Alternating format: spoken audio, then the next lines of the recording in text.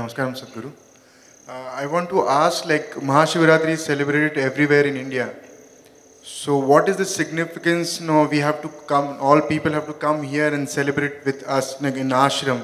You said Adiyogi is coming. Can you please tell what does that mean? This time Adiyogi is coming for the MahaShivRatri. So, what is so significant here, if you are able also to invite Adiyogi to your MahaShivRatri, and if he accepts,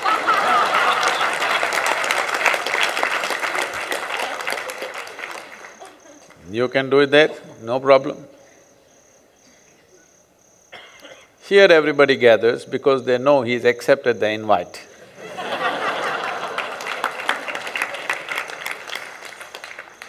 You've heard of Pusalar, there is a panel in the temple.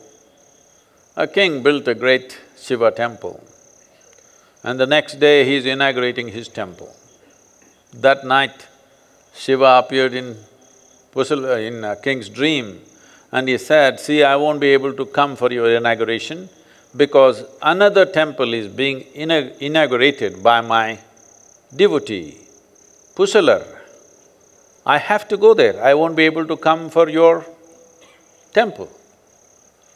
The king was aghast. He has built a magnificent temple, and now Shiva comes in his dream and says, "I won't be able to come, I'm going to somebody else's temple, some Pusalar." So, he woke up with a start, and then early morning he set out to looking where this Pusalar is. Pusalar was in that part of the town in those days which were considered outcast or in some way considered to be lower caste. So it was in that area, and he was surprised, who would have built a greater temple than me in this place? He went there and then he found a small hut. So he called, "Is there Pusalar here?" The man came out and he looked at the king and he was terrified. "Why is the king standing in front of my house?" So the king asked, "Are you Pusalar?" He said, "Yes."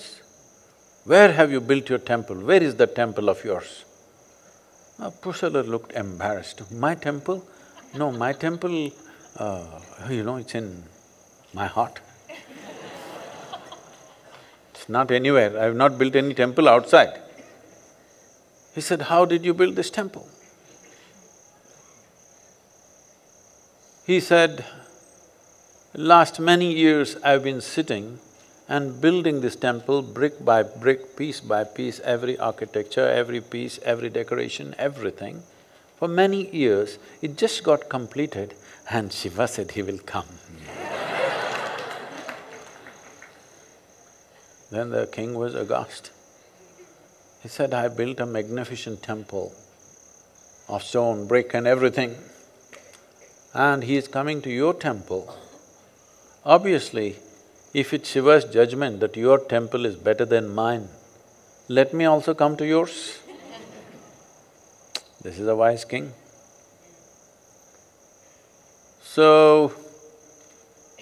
Adiyogi is coming not because we put up his image, he is not impressed by those things. Nor am I. Nor is he coming because all of you are here.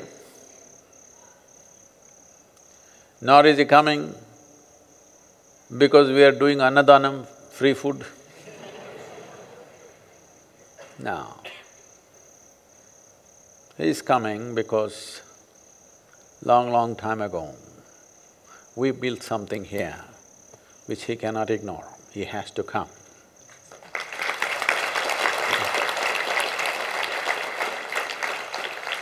So, if you want to be a celebration, part of the celebration when he's here, welcome.